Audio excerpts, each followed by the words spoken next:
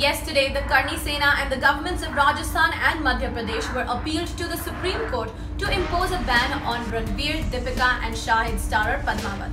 But the Supreme Court has something to say to them. Stay tuned to find out what. Yesterday, we told you that 200 women from Rajput Karni Sena and Johar Smriti Sansthan marched in Chittorgarh with swords, claiming to end their lives if Sanjay Leela Bhansali's magnum opus PADMAAVAT releases. The women marched under the banners of Johar Shatrani Manch. They even wrote memorandums to the Governor of Rajasthan, Chief Minister, President and Prime Minister.